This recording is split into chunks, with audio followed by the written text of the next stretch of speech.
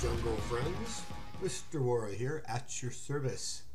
Welcome to another math video where we learn all about numbers. Yes, and specifically today we're going to be learning about factors.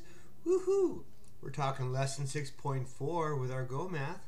Let me go ahead and get my wonderful little tool here I like to use to draw emphasis what our topic is going to be. Now, let's go ahead and look at our essential question. It says, how can you write a whole number as a product of its prime factors? Ooh, that's a lot to take in. Let's slow this down here. Whole number, product, and prime factors. There's a lot of terminology there, words that we may not know. And so, whole numbers, I think you're pretty clear. 0, 1, 2, 3, nothing like fractional, no decimals, no fractions. Product. Here we just learn here that factors are numbers that are multiplied to form a product. So it's almost like the answer of a multiplication problem. And of course, prime factors, we're going to talk about what prime factors are. But first, let's take a look at just what our factors are. Factors then, 2 and 3, are factors of 6 because 2 times 3 is 6. Pretty simple, I would say. Now, a prime number, however, it's a whole number greater than 1 that has exactly 2 factors, 1 and itself. All right, itself being I can choose any number, 13, and then I multiply it with 1, and I get 13. It is exactly 2 factors. There are no more factors that you could multiply to get 13. An impossibility, my friends. Therefore, we say that 13 is a prime number. Same with 2. 2 times 1, 2. I can't think of any other factors that you could multiply to get 2. There are none. Therefore, we say that 2 is prime. Now, on the other hand, a composite number is a number that's greater than 1 but has more than 2 factors. Okay? That has exactly 2 factors. And this one here has more than 2. And that's important, I would think, because when you're looking at trying to find prime numbers, it says a composite number can be written as a product of its prime factors. Now, that might be a little bit confusing. So let's just take a look at that. Let's take the number 6. Okay, 6 is 2 times 3. Now, 6 is not a prime number because we can also find 2 other factors, 1 times 6, which equals 6. Therefore, the factors of 6 are 1, 2, 3, and 6. It has 4 factors. However, it can be written, as it states here, as its prime factors. That would be 2 and 3. As you can see, 2 times 3 is 6, and both 2 and 3 are prime numbers. According to this definition, it has exactly 2 factors, 2 and 3. All right, let's go ahead and ding to the next page. Here we go. Bring down the curtain. Dun, dun, dun, dun. I don't know why I like doing that. It's just so much fun. Yay! Okay, we have a word problem. It says we have to unlock the problem. This is real world. Okay. It says Marcel makes mathematical patterns in his paintings with vertical stripes. Okay, how'd you guys get there? Excuse me. You did not. I don't know, that's just magical? I don't know, somehow. So, for his next painting, it says each stripe will be the width in inches of one of the prime factors of the total width of the painting. You can see where that gets confusing. He wants his painting to have a width of 20 inches. Marcel needs to determine all the prime factors of 20 so he will know the width of each stripe. What are the prime factors of 20? Now, I'm going to be honest with you folks, okay? This is Mr. Wara off the record. Really, is Marcel really going to use this type of method? Well, it says it's real world here. It seems kind of strange that he would make his stripes based on that. But let's simplify this, okay? I'm just guessing that a few of you are like, huh? Okay, it says he wants his painting to have a width of 20 inches. Okay, that I get. Marcel needs to determine all the prime factors of 20 so he will know the width of each stripe. Okay, I could be okay with that. What are the prime factors of 20? So let's just go ahead and find the prime factors of 20. Oh, I guess the book has already done it for you, or so it seems. It says here, it says that make a list to find the factors. Okay, so the pairs of factors that form the product 20, meaning again, two factors when multiplied gives you the product. So 1 times 20 is 20. Remember, that is the identity property of multiplication. 2 times 10 is 20. 4 times 5 is 20. 20 has a lot of factors. We definitely know 20 is a composite number because it does not have exactly 2, but it actually has more than 2. So the factors of 20 are, well, we'll write them down. 1, we tend to do this sequentially, put them in order. 4, we did 2, 4, 5, and then 2 times 10 is 20, and then finally 1 times 20 is 20. Now it says find which of the factors are prime. Okay, well, we can do that. Let's go ahead and pull out my red, like my red. So 1, is 1 prime? That's an interesting question. Let's see, 1 times 1 is 1. Though it may seem like that it has exactly 2 factors, it does not, because 1 is being repeated. Therefore, 1 only has 1 factor. It's a 1. Okay, numero uno. Sorry, buddy. You are not a prime number, nor are you a composite number. Then what are you, 1?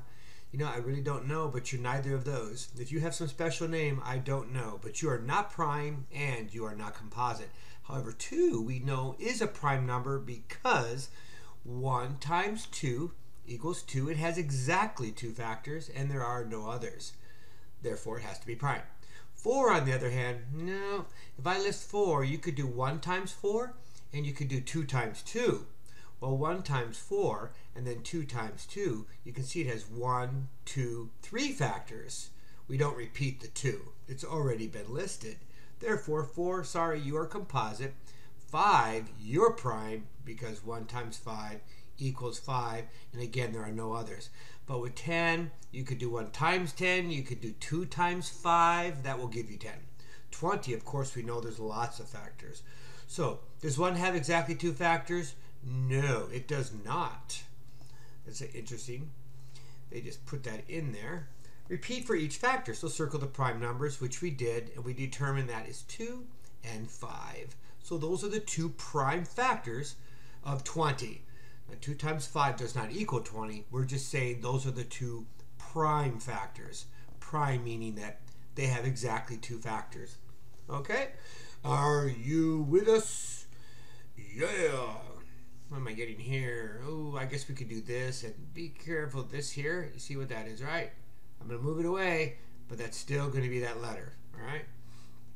Moving around that one kind of quickly, too. I hope you were paying attention. Pay attention, Tom, pay attention. Okay, now it has example. Use a diagram. Okay, it says Dion has forgotten the code for her locker. How unfortunate. She remembers that the 4 one-digit numbers in the code shows 36 written as a product of its prime factors. Okay, that's odd that she would remember that, but okay. What are the numbers in Dion? Maybe Dion's code. I don't know. I'm trying. I don't think I've seen it spelled that way before. Anyways, choose any 2 factors with a product of 36. Continue finding factors until only prime factors are left. So we're going to find 2 factors of 36. Cool. Get it? Continue finding factors until they're all prime. Oh, okay. This sounds like the factor tree. Yes, I do believe this is the factor tree. Look it. It's a tree. And let's see how easy this is. This is so much fun. My goodness, you guys are going to want to do this all day long. Use a basic fact. Okay. Think 6 times something is equal to 36. Okay. The doubles. That's really easy. So we have 6 times 6 equals 36. So we put our 36 because that is the number we're starting with.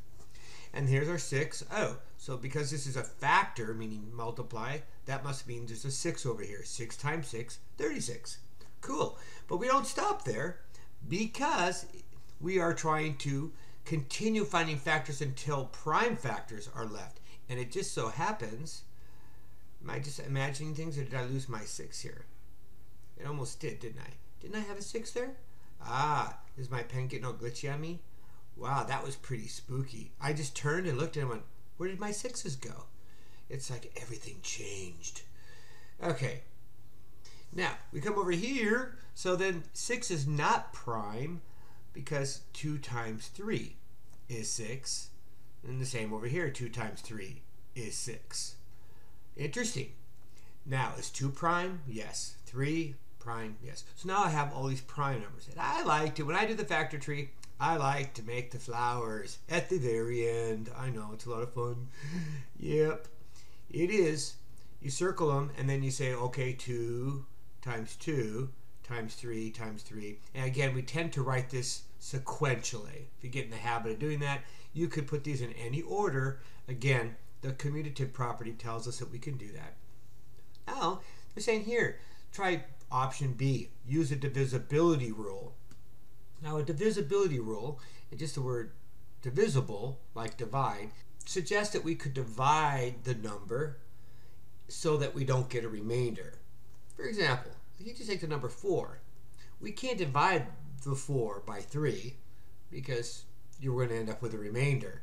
4 divided by 3 is not going to work. However, 4 divided by 2 does. So what we say is, we say that 4 is divisible by 2 because we can divide 4 by 2 and get an answer that won't end up in a remainder.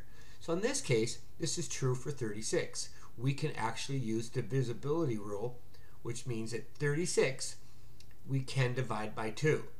If you're wondering how we know, well, it ends in 0, 2, 4, 6, or 8.